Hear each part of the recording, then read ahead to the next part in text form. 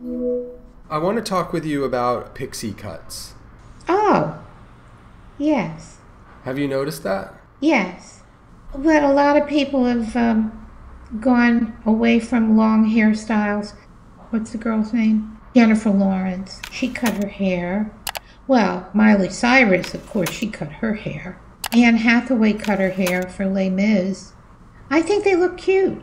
I think they look very cute. Did you hear Pamela Anderson just cut her hair short? I can't even begin to imagine. Why do you think this trend is happening? Well, you have to understand women. They get tired of things.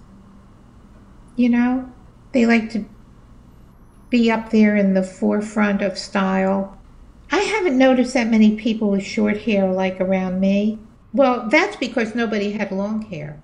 Would you say that you have a pixie cut? I have short hair. I don't know if I define it as a pixie cut. I went to the beauty parlor with you. I got to see you get your hair done. Don't do that anymore.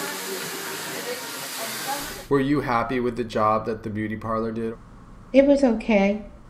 What could they have done better? Been on time. But that extra time they made you wait gave you time to read gossip magazines so you'd be prepared for these interviews. Yeah, but they didn't have People. I like People magazine. That really has all the dirt in it. Do you think that you're being influenced by the current pixie trend? No.